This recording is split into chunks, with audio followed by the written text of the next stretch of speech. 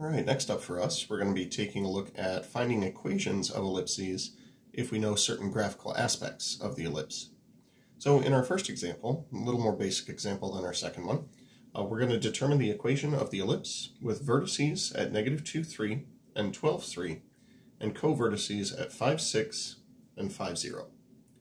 Now, first thing that I'd like to do, since we've been given graphical aspects of it, I think it would probably be to our benefit if we were to actually talk about what the graph of those graphical aspects looks like. So what we'll do is we'll kind of eyeball this. Actually, you know what? No, we're not going to eyeball it. We're going to be super precise. 6, 7, 8, 9, 10, 11, 12. Way out there. 1, 2, 3, 4, 5, 6, and then over here in the negative direction, -1, -2. So here we have a 12, a -2, goes up to 6.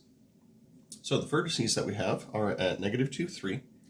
3 is right up here, so -2, 3 would be this point right here. We'll mark it with a V for vertex. And then we'll do 12, 3 all the way over here at right about there. That would be our other vertex. Now the covertices are at 5, 0 and 5, 6. So let's count 1, 2, 3, 4, 5. Here's 5 right here. So we'll have a covertex right here at 5, 0. We'll have another covertex right here at 5, 6. So we'll use CV for covertex. Now at this point you probably get a pretty decent idea of what this ellipse is actually going to look like, since we have those 4 key points. Oh boy, I missed by a lot. That's what I get for not being able to see through my hand as I'm drawing. And now we officially have a lemon. Oh well, a lemon is basically an ellipse, that's fine. Now, the 3 things that are going to lead to success on any ellipse problem, really any conic section problem, is knowing what is the center, what is the orientation, and what are the key distances. Now, in order to come up with the equation of an ellipse, the 2 key distances that we're going to need are going to be A and B. And once we have the center, the orientation, and A and B, we are all set. That's all that we need. So let's start with the center. Now the center should be a point that is both on the minor axis, as I'm drawing right now, and it should also be a point on the major axis, which I'm drawing right now. Now this means that for the center, it should have the same y-coordinate as these 2 vertices, and the same x-coordinate as these 2 covertices. Now when we look at those, the covertices have x-coordinates of 5, and the vertices have y-coordinates of 3. Now that is a pretty strong indicator to me that the center is going to be at the ordered pair 5, 3, but there is another way to make sure, which is to use the midpoint formula. So for the midpoint formula, we can find either the midpoint of the 2 vertices or the midpoint of the covertices, and in either case it should give us that center that we're looking for. If we were to use the vertices, then we would take the 2 x-coordinates and find their average. Their average we get by adding them together and dividing by 2. And we do the same thing for the y-coordinates. However, I already know that the average of 3 and 3 is going to be 3. Now if we do -2 plus 12, that'll give us 10. 10 over 2 is equal to 5. So this indicates that the center should be at 5, 3. If we had used the covertices instead, and done their midpoint, we'd be taking the average of the x-coordinates, 5 and 5, and the average of the y-coordinates, which are 6 and 0. Now once again, if we simplify both of these, the average of 5 and 5 is going to be 5, and the average of 6 and 0 is going to be 6 over 2, which reduces down to 3. You don't have to do it both ways, but it is nice to have the verification that we did it correctly by doing it more than once. So our center, which we're referring to as HK, is going to be the ordered pair 5, 3. Now this means that eventually, once we get down to an equation, it means that the 2 things that we're going to see in the equation associated with the x and y coordinates are going to be an x minus 5 and a y minus 3, as is typical once we find that key point at the center. Now as far as the orientation is concerned, there are only 2 kinds of ellipses: horizontal major axis or vertical major axis. In this case, we can see that the horizontal axis is considerably longer than the vertical axis is. Now, the other way that we could verify that fact is to actually calculate the values of A and B, but we'll worry about that in a sec.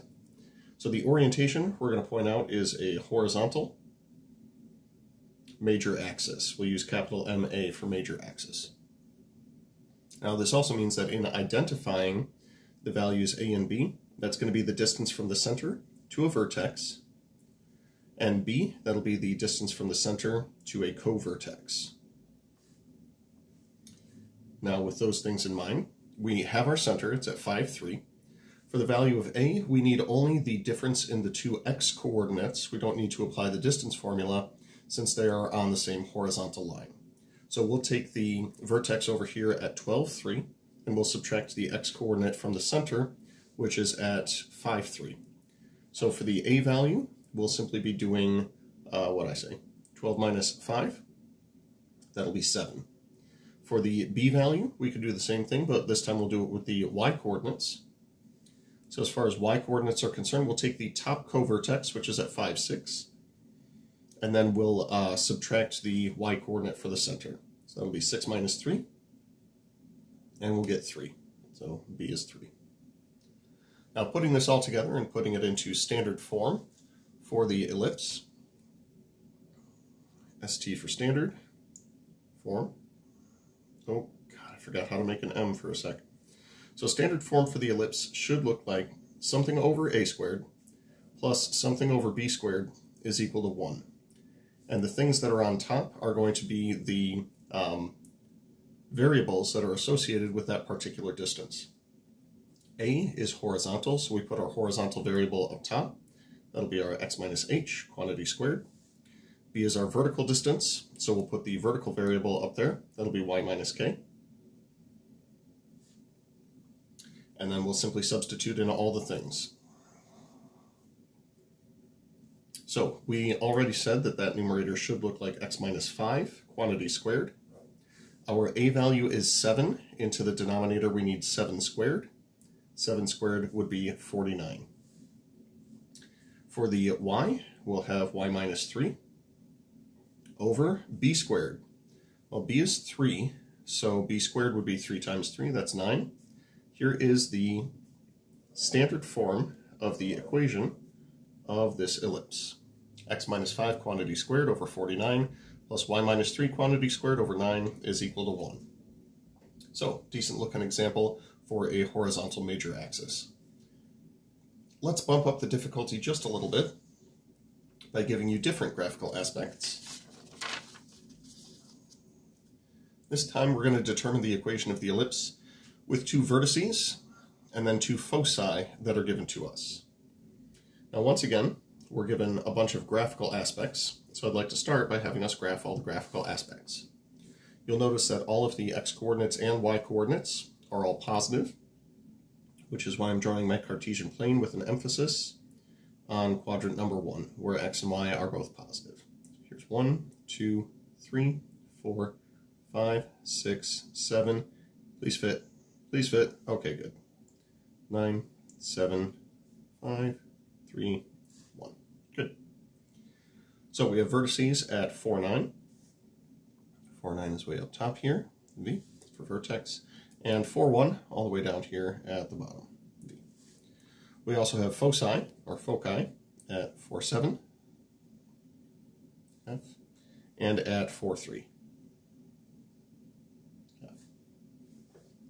Now, without the covertices, it's going to be more difficult to figure out exactly what this is going to look like, so I'm just going to eyeball what this thing looks like approximately. I don't know if this is exactly right, but we want to see vertices on the outside, foci on the inside, and then covertices will be, somewhere left and right of the center in this case.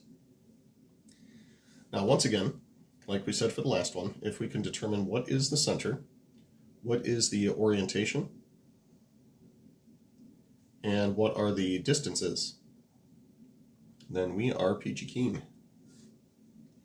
We'll start with the center, and we'll apply the same logic as what we used on the last one. We can take the midpoint of the vertices, or we can take the midpoint of the foci, and that should give us our center. If we use the vertices, then we'll be taking the average of 4 and 4 for the x-coordinate, we'll be taking the average of 9 and 1 for the y-coordinate. That'll be average of 4 and 4 is 4. The average of 9 and 1 is 5, according to our calculations. If we did the foci, then we would once again be taking the average of 4 and 4 for the x-coordinate, and this time we'd be taking the average of 7 and 3 for the y-coordinate. Now, like I said on the previous example, it's not necessary to do it twice, but it is really nice to have that verification that you're getting nice consistent results both ways. So with the center at 4, 5, once again we can point out that this means that when we come up with our actual equation, we're going to see an x minus 4, and we're going to see a y minus 5 as part of the final answer. Next up, as far as the orientation is concerned, the vertices, the foci, and the center all appear on the same vertical line. That indicates that the orientation is that we are dealing with a vertical major axis. It means that the a value will be associated with the y variable, and the b value will be associated with the x variable. As far as distances are concerned, we only need a and b to come up with the equation. However, because we have foci involved, c is going to be involved as well. Now, as we did for our previous problem, a can be calculated as the distance from the vertex to the center. That's either vertex, but we're going to go with the top one. So the top y-coordinate is 9, and for the center, that is 5. So we're going to come up with an a value of 4. B value we don't know because we don't know where the covertices are, so we'll leave that alone for the time being. However, we do have access to C. C is the distance from a focus to the center. And in this case, we'll take the top focus, which is 7, or the y-coordinate is 7, and subtract the y-coordinate for the center. That'll give us 2 for the C value. To calculate our value of B, we can use the old Pythagorean theorem for that one, introduced in a previous video. So we'll take 4 squared and say that's equal to b squared plus 2 squared. Simplify each of these squares, we get 16, b squared plus 4. We subtract 4 from both sides of the equation, and we technically have all of the information that we need regarding b in the form of b squared is equal to 12. Now, if we wanted to get super precise about it, that means that b is equal to the square root of 12, or when simplified, we can factor the 12 into a 4 and a 3. 4 has a nice square root, 3 does not. Now, the only reason that we would need a b value is if we were actually asked to find the precise location of the two covertices. Then we could take our x-coordinate from the center, which is 4. We could do plus or minus 2 square roots of 3, and that would take us to our two covertices. However, for the equation, we really only need the value of b squared. For the vertical major axis, we start this one the same way that we started the last one. It'll be something squared over a squared plus something squared over b squared is equal to 1. Because it's a vertical major axis, the a value is associated with a vertical distance, which is why y is going to go above the a. Generally, we say that it's y minus k, but we know what that's going to look like from back up here, which is totally on the screen, and we can totally read it right now. The b value is a horizontal distance, and therefore associated with x, so we'll see an x minus h quantity squared associated with that. With that in mind, y minus k is actually going to be y minus 5. So this will be y minus 5 quantity squared over a squared. A is 4, therefore a is 4 times 4. Or excuse me, a squared is 4 times 4 for 16. B squared we calculated right here. We could just call it 12, no reason to square it, no reason to square root it. We'll just keep it as is. That'll be x minus 4 quantity squared, and that'll be equal to 1. This is the standard form of the equation of the ellipse in question.